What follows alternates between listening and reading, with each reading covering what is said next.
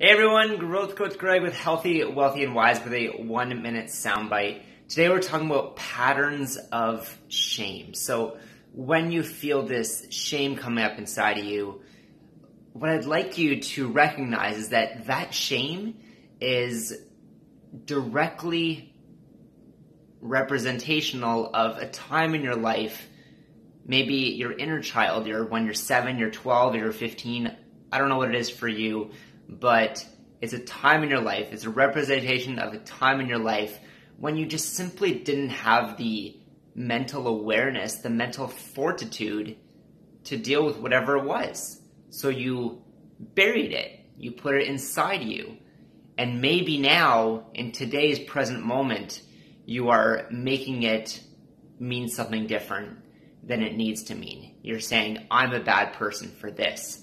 Just love that moment.